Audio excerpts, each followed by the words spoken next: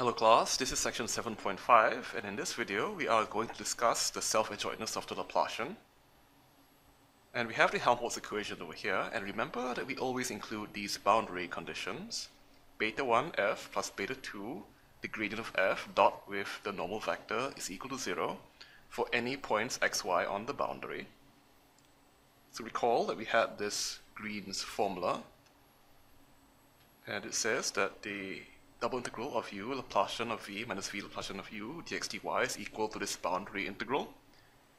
So for the Laplacian to be self-adjoint, we need the left-hand side to be 0. So remember, for our self-adjointness of the Laplacian, the multiplication we're considering includes a double integral on the region R.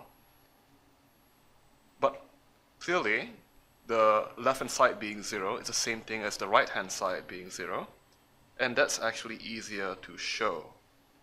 So remember that u and v have to satisfy these boundary conditions. So we have the gradient of u dotted with n, the normal vector, is equal to beta 1 over beta 2 over uxy.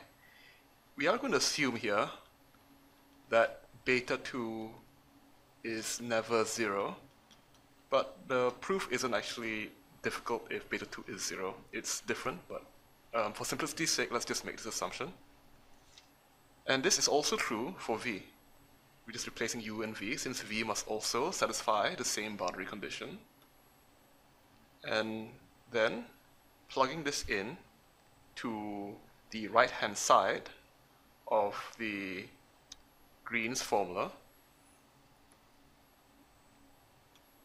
we have that the curve integral of u, there should be an n here, sorry, dotted with n, somehow disappeared,